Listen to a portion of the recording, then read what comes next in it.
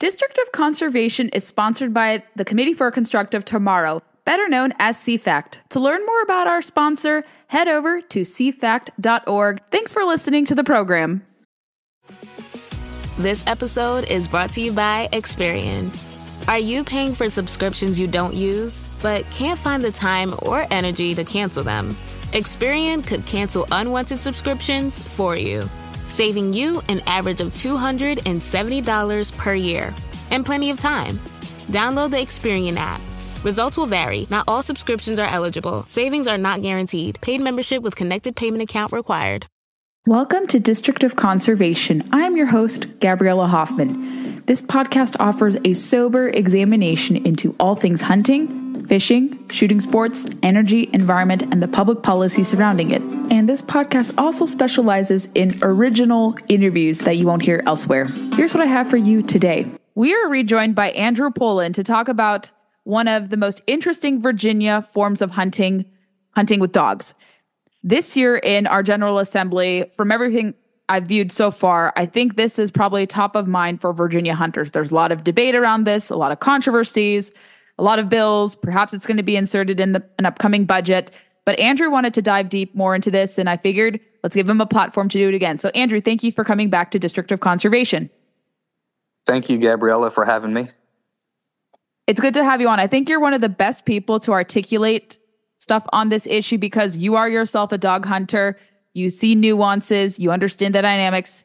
You're affected by decisions that happen here. And like we talked about last time, decisions of bad actors can ruin hunting, specifically for this variety of hunting, much like with other types of hunting.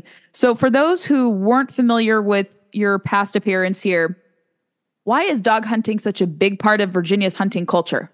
Like, what makes people so excited about it and keeping this tradition alive? Well, there's a lot of forms of dog hunting. There's, mounted fox hunting. There's field trials with foxhounds, which are very different. Some of them are in fox pens. There's rabbit hunting. There's upland bird hunting. There's duck hunting and goose hunting. Waterfowl, and then there's bear hunting. A lot west of the Blue Ridge, but it's becoming more popular in areas like where I live at in Fluvanna. Bear hunting with hounds is becoming more popular, and they seek to expand that. And then, of course, the primary focus is deer hunting when we talk about this issue. And for me, and I think most people, it's just been a way that we grew up. Everybody grew up with, and I've kind of changed course or direction a little bit because I grew up hunting with deer hounds, and then I had a lot of friends with the long leg beagles, and then as things changed, land was sold and there's more hunt clubs with less land. Not people build houses on small tracts of land, and just issues that arose over the years. I switched to bird dogs primarily because it's easier to manage, and I think it doesn't create as many landowner hunter issues, and I can attest to the fact that until this year I've never had to call a game warden, never had an issue. So I primarily hunt I have Llewellyn setters and a German short-hair pointer, but that doesn't mean I have friends that have hounds that are tone broken, that load themselves up. When they cut the lights on the collars, they know the hunt's over. Those dogs come back to the truck. Fox hunters, when they blow the horn, the hounds come to the truck or they come to the horses. I mean, it's really dependent on the person and how involved they are with the dogs and how much they work with the dogs. And I'm sure we'll get more into that, but it's more of a culture thing. I would say for a lot of us, and me in particular, and the guys that I hunt with, it doesn't matter if we kill a deer or a turkey or a bear or whatever we're hunting for that particular day. If we have a good day, everybody's safe, the dogs are safe, and we enjoy each other's company. That's all that matters to us, and it's more or less just the camaraderie, I think. And you're obviously invested in this form of hunting, and you had alluded to this is the first time. I think you said you had to call a game warden. Could you share with the listeners what happened to one of your dogs recently, if you're at liberty to share? Yeah, so I had a couple incidents this year, and I've never had incidents like this before, and these are on properties that I've hunted in the past, properties we have permission to be on. On one particular day late in the season, I was hunting with a group of friends gathered this one gentleman's house. He manages his property and properties next to it all year long. They kill a few big bucks, and then towards the end of the season, he calls all of his buddies together, and it's probably 15 or 20 of us, and our goal is to shoot a bunch of doe control. And I bring my bird dogs over there, and we normally kill, 10 or 15 does, and on occasion, someone will kill a nice buck, and we've never had an issue. It's always been safe. It's literally the example of how, folks get together towards the end of the season and pull land together and do these hunts to control the doe population. And on this particular hunt, the last hunt of the day, a person decided that they were fed up with dog hunting. They didn't like dog hunting. They didn't like literally said, I didn't like seeing all the orange hats. Said that if we wanted to hunt from tree stands, that was fine, but he just didn't like this form of hunting. And he walked in the middle. My German short hair pointer ran a doe. Nobody shot at it. And as I saw the doe running towards the property line, I toned my dog to come back. And she stopped, but she didn't come back, which is not normal. So as I approached the location, of course, I'm looking at my GPS to see where she is. I see this gentleman with his hand on her harness. And I guess he was taking her towards his property is what it looked like to me. So, of course, I take off running towards him, trying to stop him, and everybody's trying to stop him. And in his mind, he just didn't like dog hunting, and he was going to take my German short-hair pointer and walk away with it, dragging her by her harness. So then we're put in a position like, what do you do? How do you get your dog back? It's a situation where the majority of people have firearms because we're hunting, and you have a person that's irrational walking into the middle of a hunt, literally trespassing on someone else's property and then taking my dog. So we ended up it was very confrontational, and then called the game warden. He got out there pretty quick and resolved everything. I got my dog back. Everything was good to go, but the guy literally had no other reason to do it other than he didn't like dog hunting, and didn't matter that it was on someone else's property. He was going to stop what he was doing, walk into the middle of a hunt, and grab a dog. So, and my dogs are so friendly. I mean, they run around the house and spend time with my family and other people. I mean, my dogs will run up to you, so it wasn't hard for him to catch her. She probably just walked up to him to get pet, and he just snatched her by a collar, or by her harness, excuse me. But luckily, the game warden resolved that pretty quickly. And then I guess the other issue on January 2nd, I was hunting every year, same deal, folks. The local hunt club, Waterloo Hunt Club, calls me to bring my bird dogs to a couple properties that they had, and we had hunted a little bit during the day and before lunch, and we were going to go over to this place after lunch, and I'd done the same thing in years past. And they took me and another gentleman, actually a kid that wanted to learn how to make a deer drive with bird dogs. He wanted to get into the sport, so he walks way back with me to the far end of this huge cutover, and everybody's kind of lining it up like you do an organized hunt. And as we started walking, I noticed on several occasions that my dog Tip, one of my setters, was not running normally. Normally they run in large circles and they come and check in with me every few minutes, and I follow them on my Garmin, and he just was pretty much paralleling me and looked like he was walking down a path or something. He wasn't moving fast, and I just, I didn't really take notice other than, I called him a couple times and he didn't come quickly, and I just kept moving along because he was still kind of moving at my pace.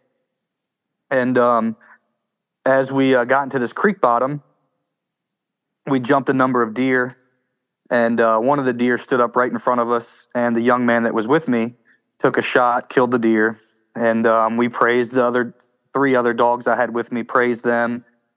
And I again noticed, why is Tip he hasn't checked in, he's still walking over here. And so I went to this we were like in an SMZ or a stream management zone where it was kind of open from the cutover. So I stepped in there where it was more open and I called for him.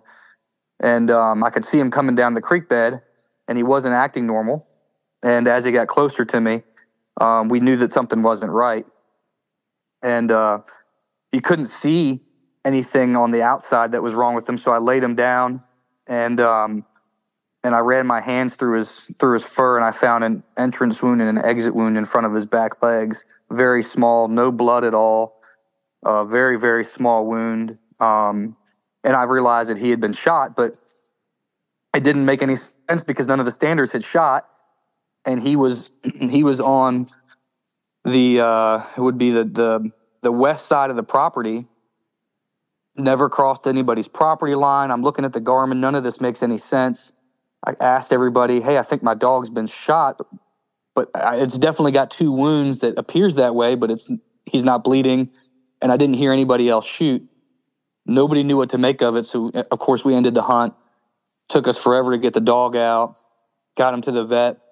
In fact, they confirmed that he was shot. And we didn't even hear a gunshot, so we didn't know, could it have been a small caliber rifle, which the vet said it could have been. We thought maybe it was a field point on an arrow, which she was doubtful, but maybe because we didn't hear anything. Anyways, we spent about $10,000 in 2 days trying to save the dog, and unfortunately he had to be put down. And we discovered that when they were doing surgery that it definitely was a small projectile, very small projectile. And it didn't expand inside of his abdomen like a hollow point would. It was, so whatever it was a solid projectile that didn't mushroom out or expand or fall apart like a lot of bullets would. So we were kind of confused by what had happened and how it happened. And then truthfully, like a lot of people do when they get in trouble, they tell on themselves. And I can't go too much into detail because I don't want to ruin the investigation, but someone that doesn't like dog hunting and had prior issues, not just this year, but years prior, decided to take a shot at, I don't know that he realized he shot the dog or if he shot in the general area. I don't know all the details. I might never will. But sounds like it was probably an air rifle, one of those high-end air rifles that you can hunt large game with. And unfortunately killed my dog. So that's, and I will say in both incidents, the DWR, the police, the CPOs or the game wardens, they did a fantastic job. I gave my Garmin and my collar to the CPO the next morning, and he was able to literally hook it up to his computer, track the dog's path. He could determine how fast the dog was traveling at different times of the hunt, and pretty much pinpoint the area where everything changed based on his speed. And this is where we could determine this is the area that he was shot in. This is where he was relative to the property line. That's the suspect property. This is the distance away from it that we were. I mean, they did a fantastic job, and they still are doing a great job. I have nothing but good things to say about them.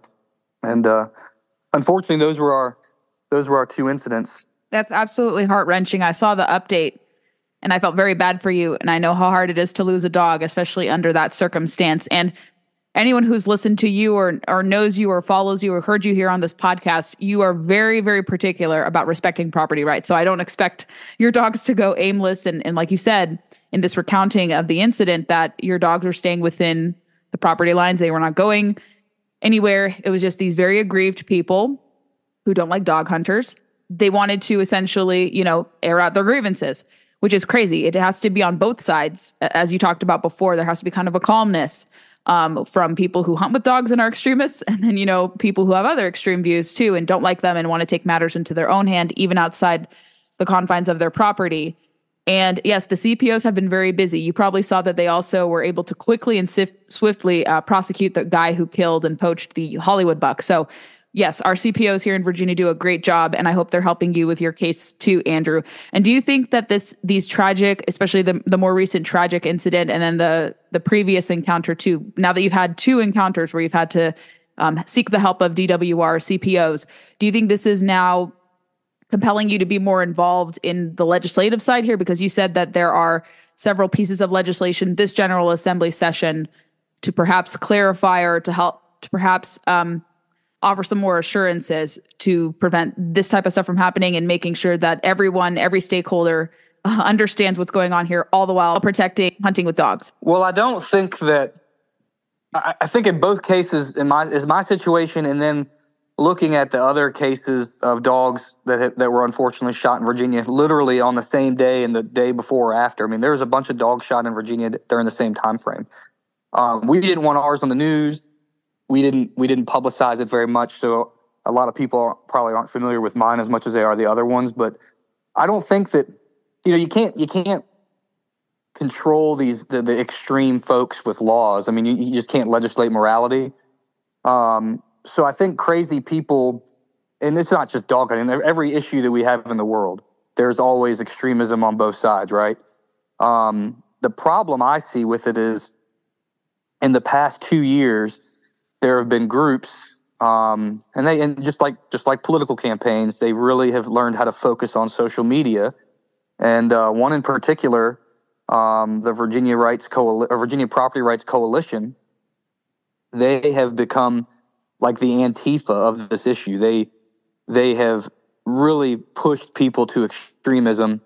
And after my particular issue, I spent hours on social media kind of tracking some of these folks. Once I had some names of people I thought were at fault, and I didn't realize that there's people taking pictures of me and other hunters just driving down the road.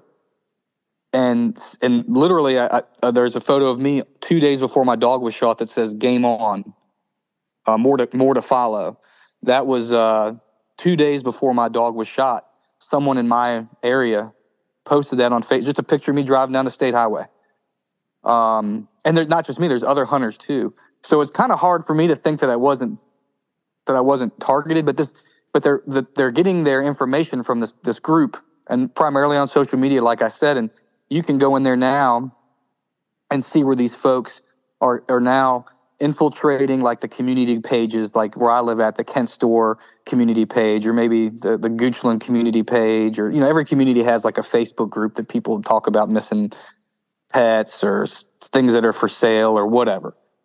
And they're getting in there and posting a lot of times anonymously pictures of dogs that are emaciated and have passed away.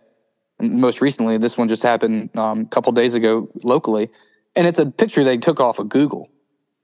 And they anonymously posted this hunting dog came on my property and died. And well, none of it's true, but it's grabbing people's attention. It's kind of sensationalizing the issue. It doesn't for them, it's anonymous, doesn't have to be true. They can post it, and it fires people up and literally over something that never happened, or didn't happen here at least. So there's groups like that are just extreme, and they don't want to see hunting with dogs continue. They mask themselves as a property rights group, but in fact, they do not want to see hunting with dogs continue, period. There's another group, the Virginia Property Rights Alliance. They're very professional. They're statesmen. I like the way they conduct themselves. They have an acute issue. They don't want to see the end of dog hunting. They don't want to see the end of hunting, regardless of how you hunt. They have an acute issue with primarily hounds, and they live in areas where hound hunting is very popular, and they have hounds running across their property, and they don't want that.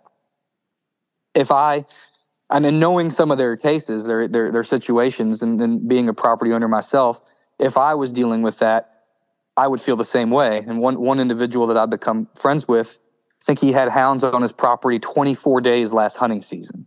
It wasn't 1 or 2 days, and it wasn't a neighbor that said, "Hey, man, I'm so sorry my hounds got out of the hunt. We'll catch them real fast and be out of your hair." It's almost intentional, 24 days. So if I put myself in his shoes, I sympathize with him, because if I had hounds on my property 24 times during hunting season and, without permission, and people were up and down my driveway, I would be upset too.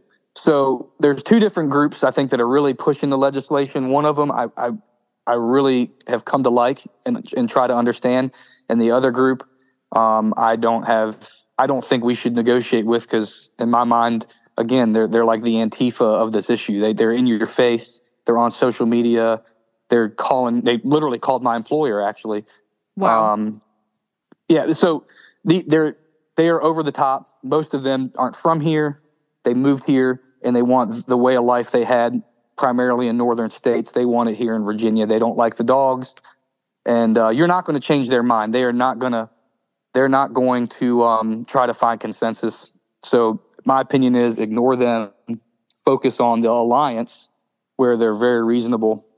And I think their approach to this is a much better one. And I think they're really trying to find some kind of consensus where we can protect the property rights of everybody, which, again, as a conservative, we have to recognize that the right to property is paramount here. And I know hunters don't like to hear this, but dog hunters don't like to hear this, but their right to property is obviously more important than our right to dog hunt, right? So we have to find a way to respect them and to still be able to do our sport. And so I think there's a way forward. I just think I don't know that legislation is the right way. But that seems to be the way we're going. I've never had these issues before, so I hate that I might have to buy a permit, or there may be another law. But at the end of the day, as long as we can continue to do it, I'll continue to follow all the rules. I'll follow all the laws. I'll follow all the best practices. And as long as we can continue to do our sport, things like minimum acreage and stuff like that would destroy the sport. So I hope we don't see anything like that. And we haven't this year. Hope we don't see that in the future. But what we're looking at this year is maybe a permit. I'm honestly not opposed to the permit. I don't like that it's in the budget amendment. I don't like the legislative process through the budget. I don't think that's appropriate, but at the end of the day, if it is what it is, and I'm not opposed to the permit versus the regulation. And I can go into detail about why if you'd like, but that's kind of where I've fallen on the issue. Yeah, go more into detail if you can. So, I don't think a lot of these issues come down to people just not being good neighbors. And somebody bought a piece of property or a parcel that was hunted for years, and the hunt, maybe there's a hunt club that's not respecting the property lines, or they hunted it for years prior and they just can't work out an agreement. And then in some cases, there's just people that don't want dog hunting, and it doesn't matter what you do to try to get along with them. It's just not going to work. And and we all know that 95% of the hunters that hunt with dogs are not guilty of any of these things. I have never, in the group that I hunt with, we would never cast a dog on a property that we don't have permission to be on. We would never cast our dogs on property that we did have permission to be on with the intent of hunting property that we didn't. Like, those things just never have crossed our mind. But there are people that do things like that, and there's got to be a way to punish them and to stop them from doing that, because not only are they disrespectful to the landowners, they're also disrespectful to our sport. And as houndsmen, we do try to police our own. I know for a fact, I see it all the time during hunting season and outside of hunting season.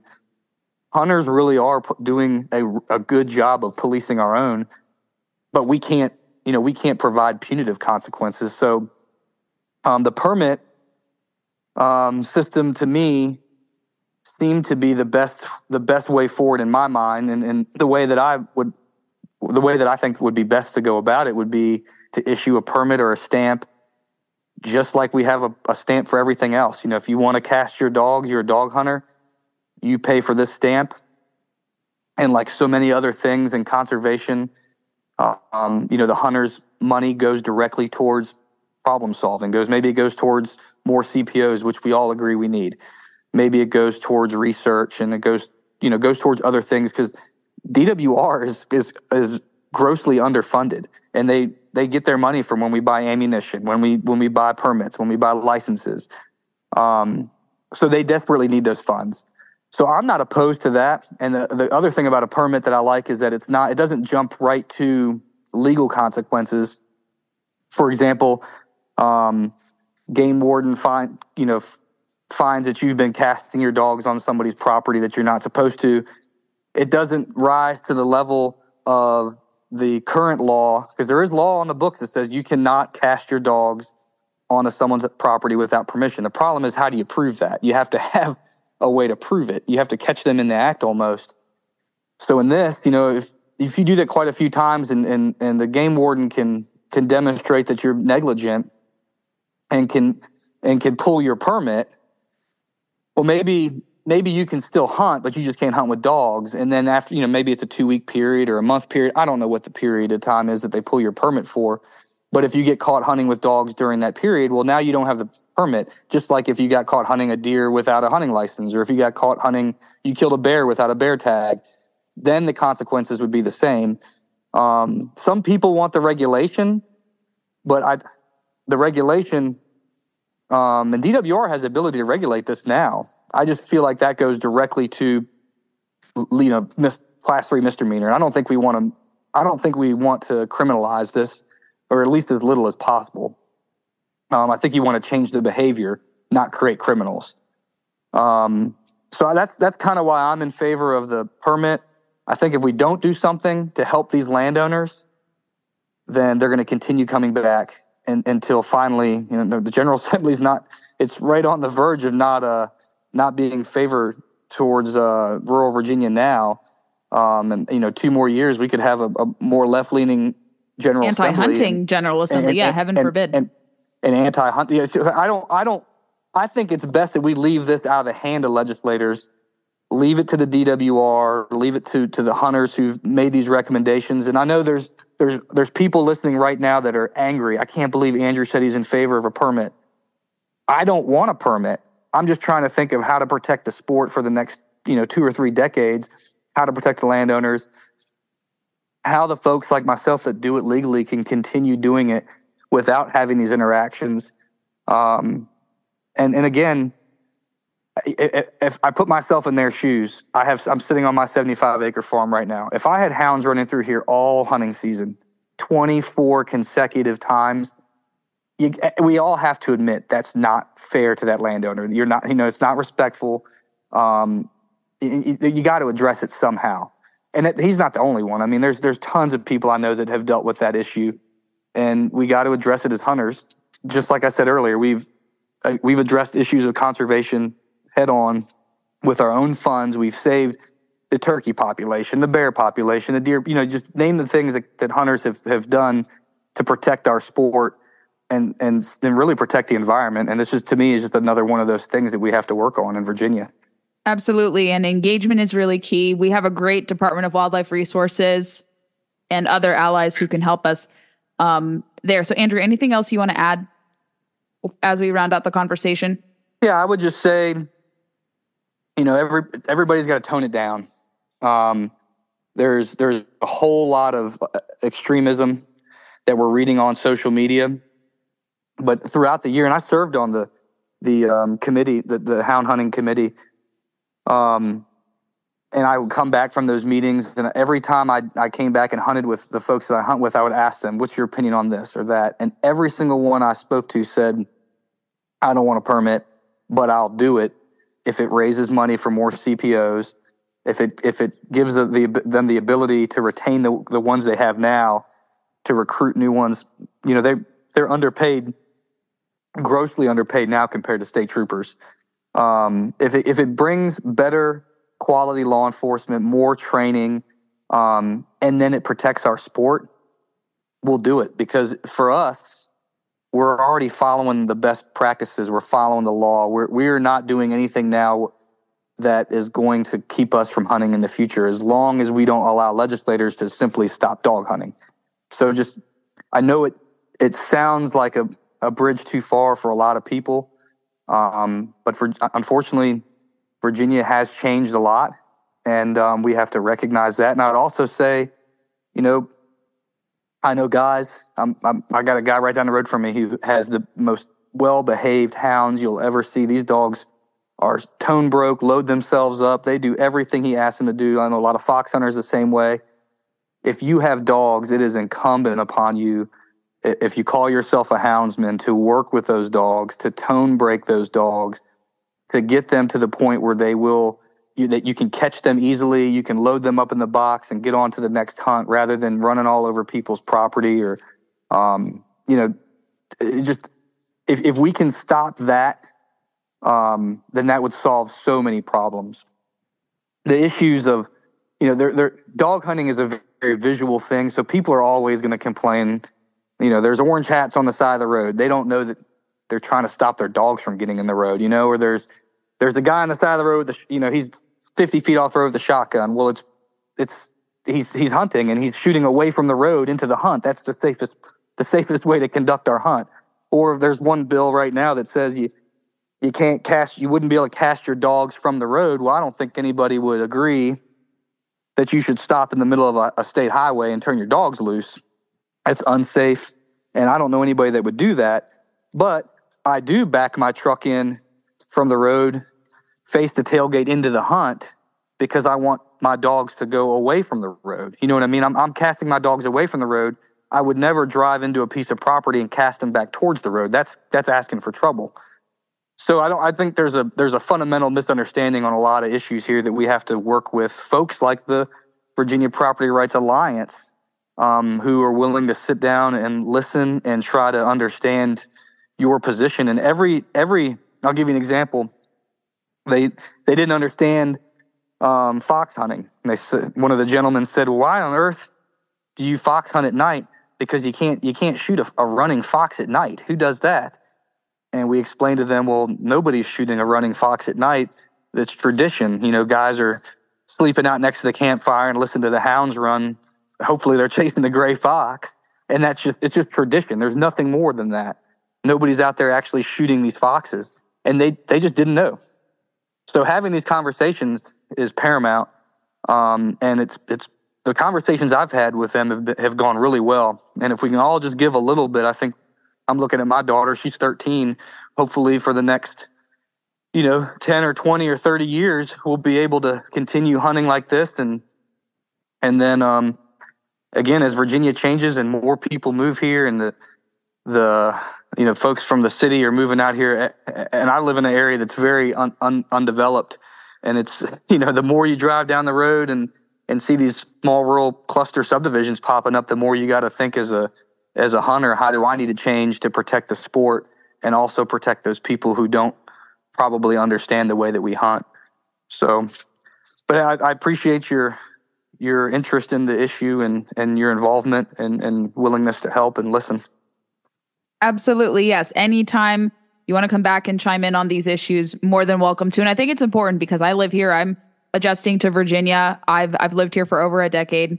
And, this rural urban divide is a problem everywhere, including here in Virginia. So I appreciate your perspective, appreciate your involvement in this issue. And I hope you come back on. And I hope the case against the gentleman who killed your dog, I hope it goes in your favor. I'm confident that everything will work out the way it's supposed to, and hopefully you'll. We were supposed to get you and your dad down here to hunt this year, and actually, after my dog was shot, I didn't do any more hunting. So next year things will be a little different. We'll have moved on, and we'll be back at it, Lord willing, and I'll get you and your dad down here for a couple hunts, and hopefully maybe we'll kill a spring turkey this spring if you guys want to come. We'll come for turkey. We'll come for deer. Absolutely. No, whatever you want to do. And we'd be more than happy to tag along. And I would love to film it and catalog it too. I think it would be fun. Yeah, absolutely. That'd be great. Appreciate you again. And thank you for everything. Anytime. Please come back if you have any more updates related to this, Andrew. And thank you for speaking out on this.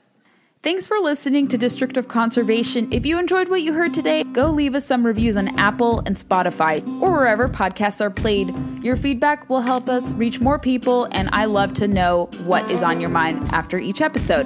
Be sure to follow us on Facebook, Instagram, and Twitter to never miss a beat or a guest announcement, because that is our way of updating all of you listeners, and we have just hit 1,000 followers on Instagram for the podcast account. Thank you very much. And if you have any guest suggestions or topics you want to hear on the show, I am all ears. I would love to hear your feedback there. Thanks for listening, and stay tuned for the next episode.